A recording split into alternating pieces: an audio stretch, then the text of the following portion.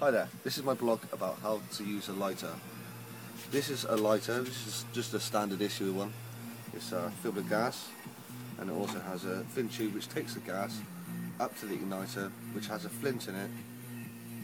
This here is the gas release, and this here is to ignite the gas.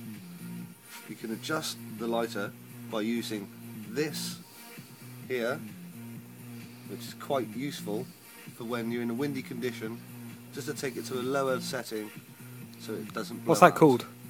This is called the gas level monitor. This is the highest setting, and to the right side is the lowest setting. To use the lighter, strike with the thumb in a downwards motion, such as that. First time is always a good time. I thank you for watching.